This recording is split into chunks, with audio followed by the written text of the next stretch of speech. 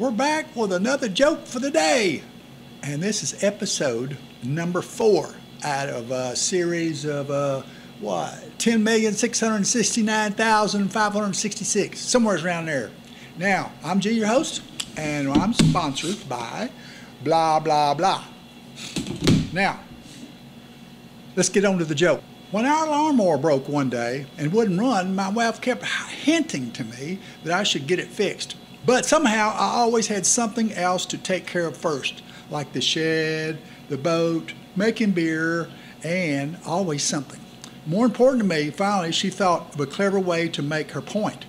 When I arrived home one day, I found her seated in the tall grass, busily snipping with a tiny pair of sewing scissors.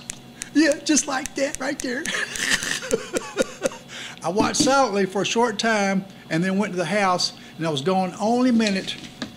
And when I came out again, I handed her a toothbrush right there. And I said, when you finish cutting the grass, you might as well sweep the driveway.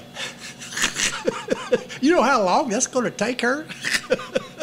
The doctors say I will walk again, but I'll always have a limp. That's it. That's the joke right here. Ciao.